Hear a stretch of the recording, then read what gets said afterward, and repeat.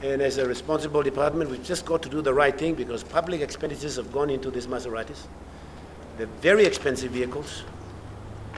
And appreciating the fact that there are countries that our missions are established in, where we have ambassadors and high commissions, and where there are Maserati dealers, and where they can be able to have them serviced and maintained.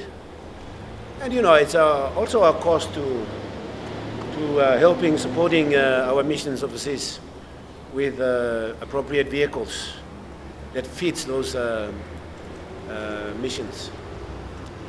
And therefore, I am grateful of the fact that the National Executive Council has approved for any of our missions who are in need of changing any of their vehicles or additional vehicles for that matter, we will have those vehicles shipped to them. And of course, the department is working closely with the Department of Foreign Affairs to ensuring